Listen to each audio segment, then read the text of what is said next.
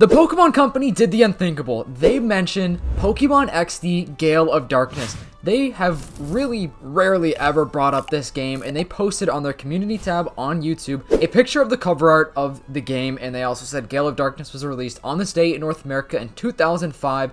Did you solve the mystery of Shadow Lugia? So what's crazy about that is that this game is almost 20 years old, first of all, but the comment section is full of people just talking about how they want this game to come out again, or they want a remake, or some type of addition to this Pokemon game. People also said they took a double take when they saw that the Pokemon channel officially made a post about this game because they never mention it or acknowledge it, and I think this may be a good thing, because what if this is actually a teaser? You know, the Pokemon Company, they like to tease things for the future. What if they're teasing the possibility of this game coming back on the Switch, or maybe even getting the hype up for this game for the next Nintendo console, which is definitely going to come out pretty soon, probably within the next 2 years or so. And I would imagine they're going to have GameCube on there because the Nintendo Switch currently has NES, SNES, you know, Game Boy Advance on it. So I think that'd be really cool if the next Nintendo console had a GameCube virtual console type of thing where you could play GameCube games on it, or even if this game just gets ported over to the Switch with, you know, a little bit of better graphics. I just can't see Pokemon Coliseum or Gale of Darkness, which are both the Pokemon GameCube games.